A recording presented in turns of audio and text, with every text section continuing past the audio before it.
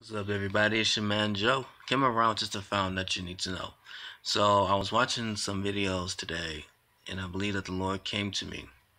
He wanted to talk about. He talked to me about the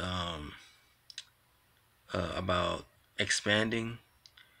Like if you're just like doing prophecy for the Lord, or doing prophecy, dreams, and visions.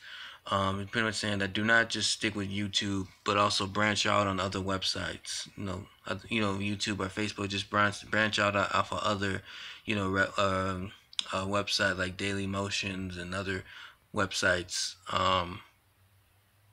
So yeah, but again, please seek the Lord Jesus Christ about this. This is just what He told me.